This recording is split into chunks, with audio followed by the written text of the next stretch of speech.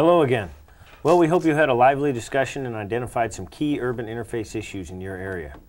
Now if you'll turn to page 7 in your student workbook, we can move on to our next topic, which is downhill and indirect line construction.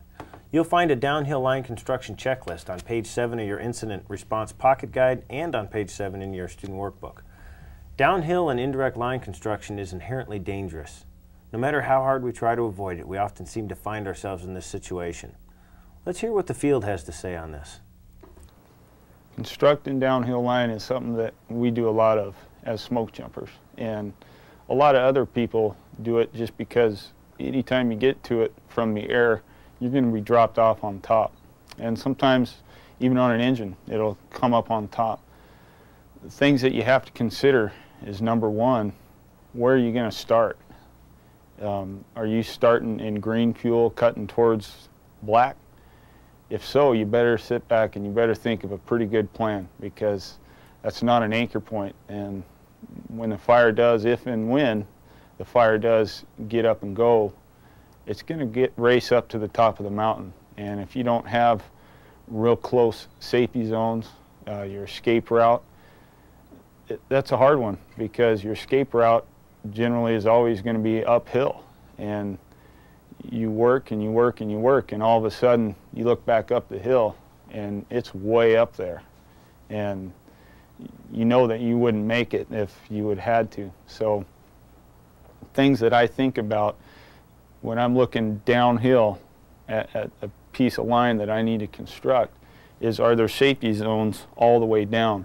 Can I anchor in somewhere up here that I can make sure that it's not going to get around me?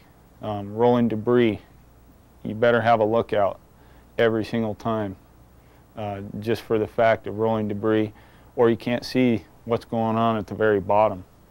You know, that's happened in a lot of tragic fires, exactly that. And you couldn't see what was going on, and before it was too late, you're too far down the hill, and here comes the fire. And like I said, always have those checks and balances and constant monitoring. You got to monitor, monitor, monitor. Don't say, okay, we've done it, and then stay with that same plan. Things are going to change, fire's going to change, weather's going to change. You better adapt and change with it. If it starts getting to the point where you're not going to be able to do it, you get out. And that's what I base my downhill line construction on, as far as safety. I think one of my biggest concerns of downhill line construction is the fire behavior. What's the fire doing? Is the fire creeping around in light fuels that's going to provide a safe, area for me to construct hand line directly against the fire line with 1 foot in the black? However, sometimes you put in areas where there's sage, some pinyon juniper, that's not going to provide that. I believe downhill line construction is taken on an independent basis on the fire, the expected fire behavior, what the weather's doing, and you also have to do the risk reward. What's it going to accomplish if I dig fire line downhill? If it's going to save 5 acres of grass and sage, can I go to the next ridge, burn it off, and call it a day? Necessarily, do I want to put my crew in that big of situation where myself is going to be held liable if something goes wrong? A whole bunch of factors play into that. There's so many ways of doing it. You can, dig line downhill and burn with your line, as you go. Establish good lookouts no matter whatever you're doing, just so you can see what's going down there. And as a crew member, or a crew boss, I should say, you should probably go down there, leave your crew with another crew boss or squad boss, someone you feel safe with. Go down there and check on the situation yourself so you can see with your own 2 eyes what is going on down there, or beside you or whatever, so something maybe isn't spotting over or hooking or something. So you can just step in the black or make a run for the ridge if the black happens to be a dirty burn. But it all goes down to situation. If it's a dirty burn, you don't want to do it. You can decline. But it just depends on the situation. Those are some interesting comments.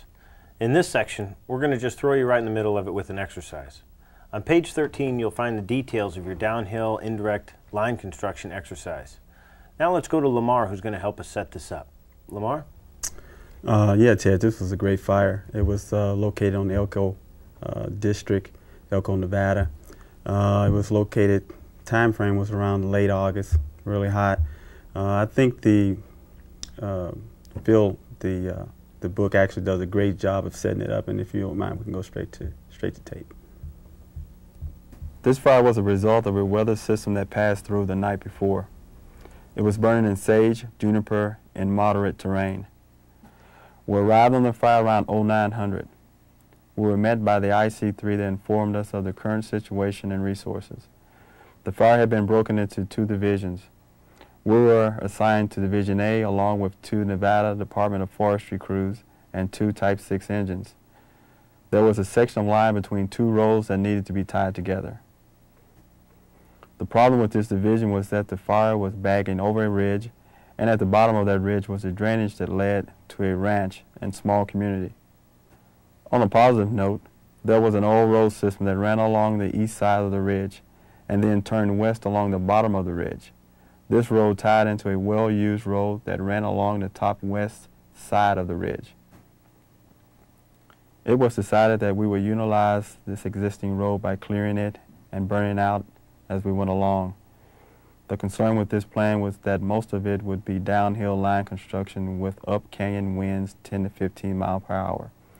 We discussed this at length at our initial briefing. After tying into the road on top, but before we started our downhill assignment, we met with the strike team leader, safety officer, and we reassessed our situation and decided that 3 lookouts would be needed. The division suit would act as 1 lookout on the east side of the ridge. The safety officer would be on the top of the northwest side of the ridge, and the assistant supervisor of the Jackson hotshots would be located on the top of the east side road. At around 11:30, after resecuring the 2 roads at the northeast corner, we started working downhill on the east line. The winds were still up canyon out of the west. We were expecting help from the dozer that was walking in to support our operation.